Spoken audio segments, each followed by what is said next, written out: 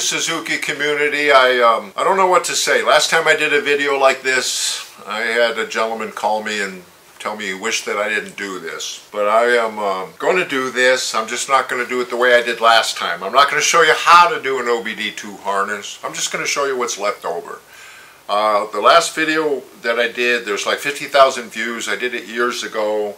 We lost ownership of it, but I got it back. But that's not the point. The point is that a lot of people thought that that video would hurt my business. It actually helped my business quite a bit because people were happy that I showed them what to do, but then they saw that it was a little bit more complicated than what they wanted, and because of my fair pricing, they just sent me a lot of harnesses to do.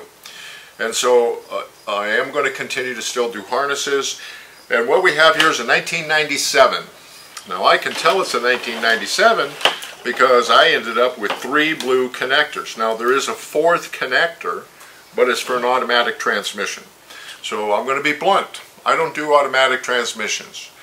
I will tell you right now that TrailTough.com, they're experts at doing the automatic transmissions. There's a few other people in the United States that also have companies that do it, but TrailTough kind of is the company to go to for that. So there were 4 blue, and I took the automatic transmission out because it's going in a Samurai with the manual transmission. I don't do autos like that. Okay, so here we go. What is left over? That's how I'm going to do this. We've got the 2 connectors, the black and white, that are going to go out to the engine. Those need to be modified too. I'm not showing you that today. Just have to pull wires out of it more than anything else. So you've got your 2 black firewall connectors, 1 black, 1 white. This is going to run your injectors, it's going to run your IAC, it's going to run your TPS and things like that. You've got to have your noise filter. That's definitely a no not to get rid of this. This is what makes the spark. You're going to have the 1 O2 sensor, your primary, where you have eliminated the second O2 sensor. Now at this point I would like to mention that you could have a check engine light if this donor car was a manual transmission. There are some things you could have done to put in the fuel tank pressure sensor, the second O2 sensor, the advanced charcoal canister system. You could have put that stuff in, and then you could have a clean check engine light, which means it comes on, start the motor, it goes out. There's no code.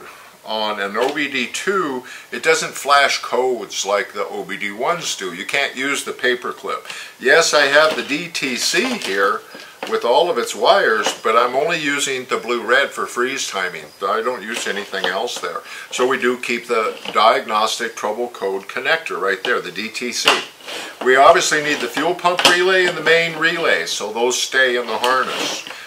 The 3 computer connections, the OBD2 connector. How do you know it's an OBD2? It has slanted sides. The OBD1 has got square sides. So when I see this, you know you can buy a $50 scanner and plug it in there and it'll work.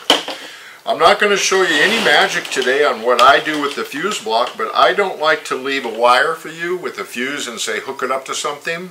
And that's because the Samurai fuse block is already overloaded. I've talked about this quite often.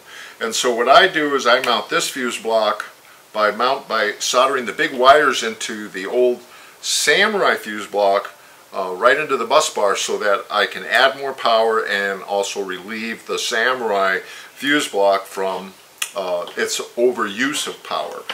Obviously your ground wires have to stay in, and then you end up with your map and your EGR temp sensor. Now the EGR is green with the red stripe. Your map is 3 wires. This is the only vacuum switch that's also electrical, so it's easy to find the manifold absolute pressure. And this particular guy right here, this was going to be for the advanced charcoal canister system, so I'm going to eliminate him. So as you can see, these harnesses are super simple. Now coming out of your white and black connector is going to be your things like your distributor, the 7-wire connector. It's going to have your EGR, and it's going to have each injector individually. That's why there's so many wires in these plugs. You wouldn't have this in OBD1, these 2 square plugs. Your power steering wire, I never cut these out of a harness because you never know, you might use a sidekick pump. I don't like them, but you might use it, so I don't cut it out.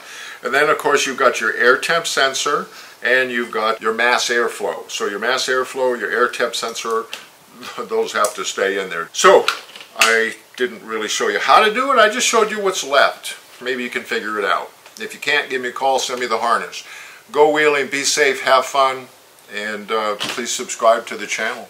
We love you here at Zuk's Off-Road. We appreciate all your business. Have a good day. Bye.